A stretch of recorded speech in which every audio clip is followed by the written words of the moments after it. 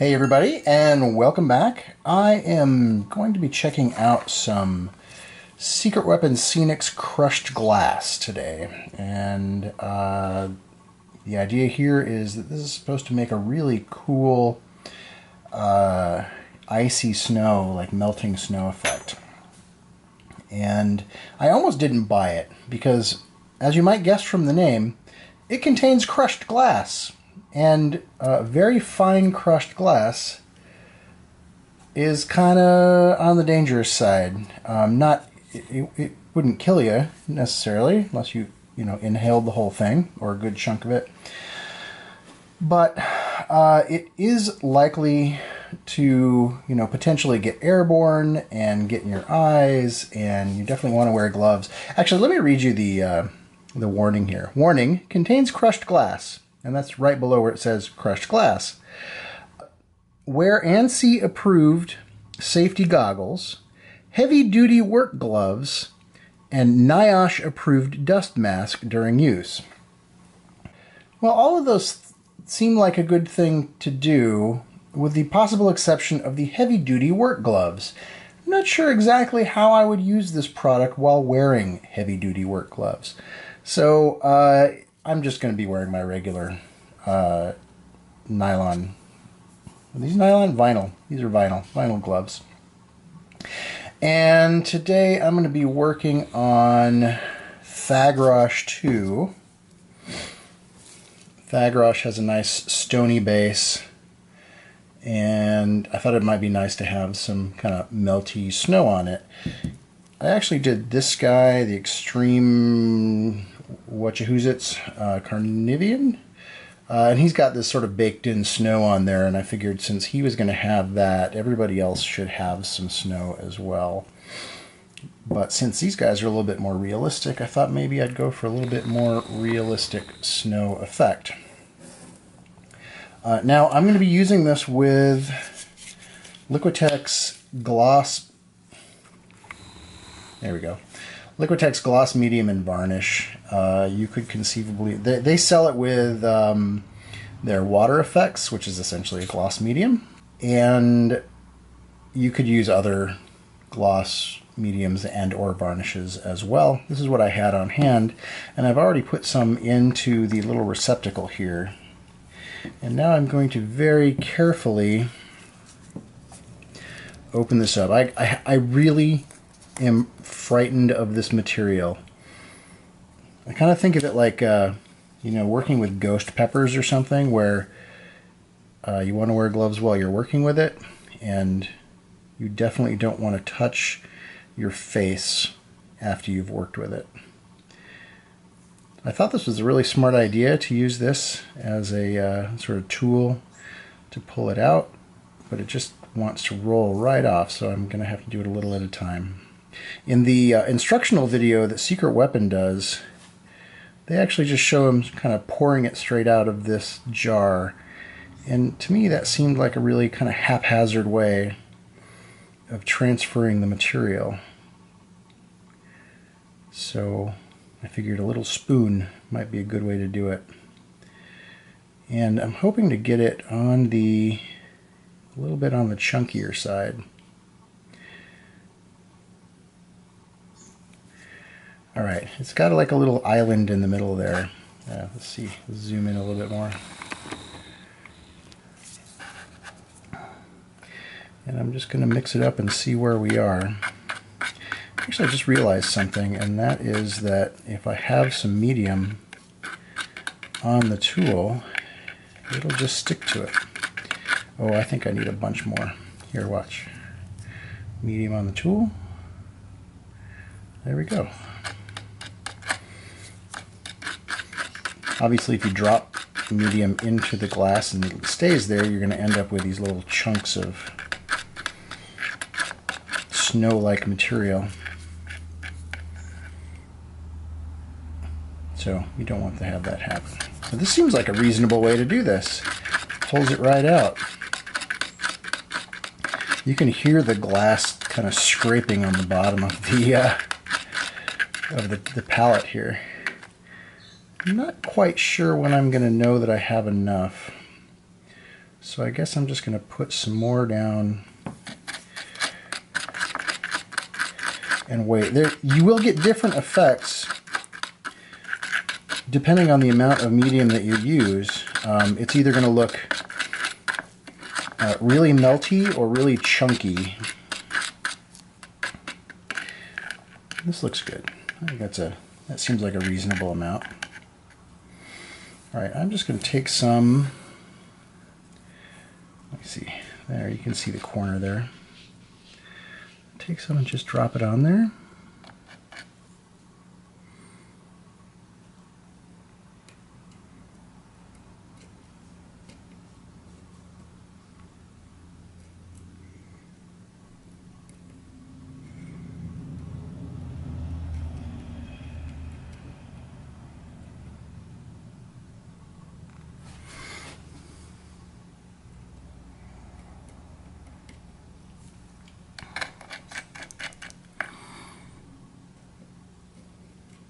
One of the things I have learned since moving to the east coast of the United States here is that there's a lot of different ways that snow and ice can look.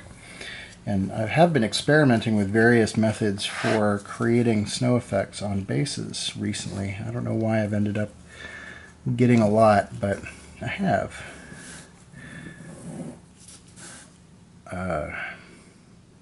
But since I'm around snow kind of half of the year, I have a better sense of what I'm looking for in terms of realism. Ooh, that's really getting chunky. I can see here that it's just really super smooth, and I don't know what that's going to look like when it dries. And I was kind of hoping for something a little chunkier. Actually, there's another way I could do this. Let me spread that out some. And so now that I have that on there, I could take a little bit. Oh, this isn't the best tool for this. Need something flatter. I can pull some out and sprinkle it on top. And so if nothing else, I should end up with a super shiny, sparkly, icy effect on there.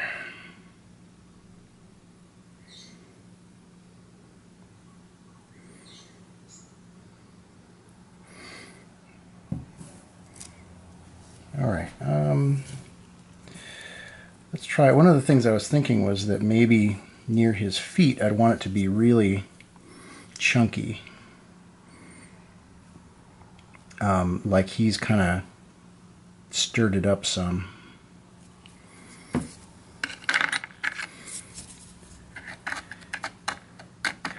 I feel like maybe I'm wasting a lot of this, but I have another base to do after this. Ooh, that seems really thick now.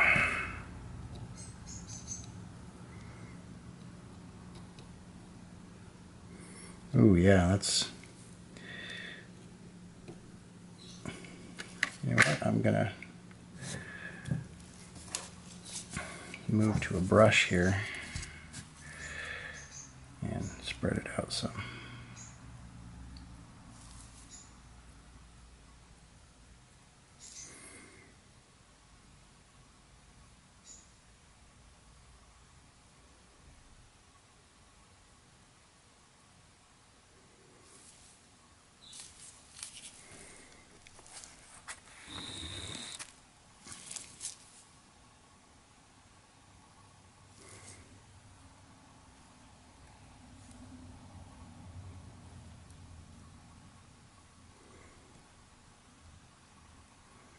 I think you could spend a lot of time sort of figuring out the sort of most natural way to place this as you're working with it.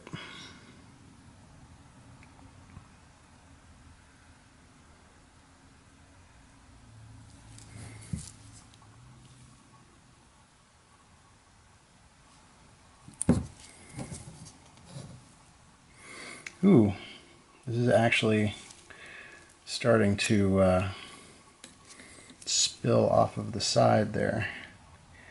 I'm okay with that. It seems to be flowing very slowly, which means that it's going to end up filling in over there, down beneath. So that could look interesting. I'm going to let it do that.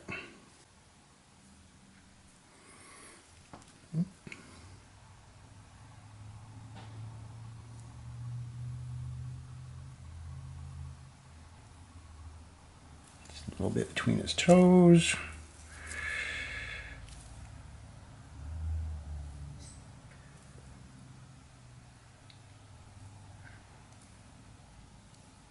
We haven't actually gotten any snow here yet, which I'm okay with. In fact, it's in the 50s today, which for November is just crazy pants.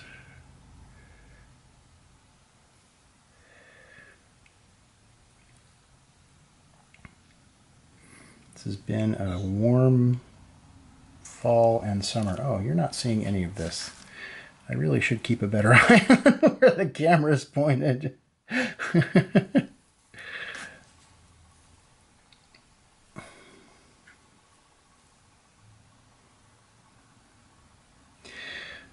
Putting some on this ledge, but I'm not going to fill in the edge there because I'm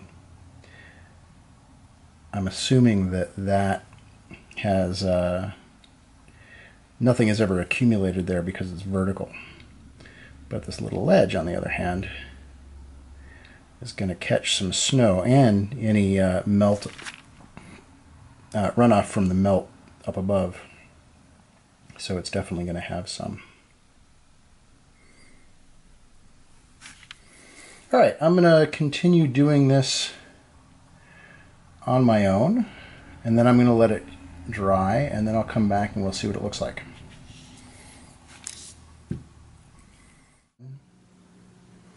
Okay, this has actually had overnight to dry, or to cure out really, and the results aren't quite what I expected. They're super cool. This is the other piece I was mentioning that I had to do. Actually, let's zoom in so you can kind of get a better look. So what we've got now is a really realistic ice look. I like it right down here the best because that really does resemble slushy snow.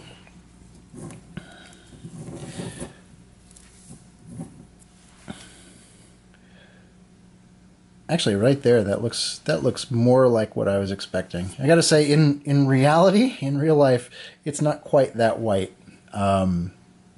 It's more transparent, but it's got a really nice sparkle to it, which I don't know that you're getting. But the effect is super, super realistic. What it looks to me like is there was a snowfall, and then the temperature's been changing, so you've kind of been getting a thaw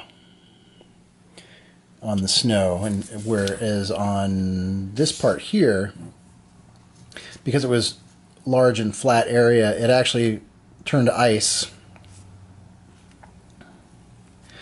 but it's now starting to thaw, so it's very, very transparent. And where he's moved through, he's churned up the ice and it's turned into slush. And I like it. Like I said, super realistic. And I imagine if I wanted to get more of a snowy look, I'd need to add a different material, maybe another snow flock, to bring out more white to it. And I think next time I play with this stuff, I'm going to experiment with that some more. I'm actually going to be doing the Glacier King next, is my next project after I get these all sent out. I'm actually in the process of assembling it right now. And that'll give me another opportunity to play with it, and you'll get to see it then. But I think that's going to be it for now. I'm kind of impressed. It's a very neat effect. I've actually played with another thing which was a gel medium with glass beads in it. And the difference is, of course, the glass beads aren't as fine as the crushed glass, but you get a very similar icy look to it. But I like this a lot better. This is definitely much more realistic. If you ever have gone to my Flickr account, you look at my War Machine album, and you'll see some Khador stuff that has various snow effects. Perhaps I will put a link in the description so that you can just go straight there. But that's going to be it for now. I think this is a successful but kind of unexpected result for the Secret Weapon Crushed Glass. And that's going to do it for now, and I will talk to you all later.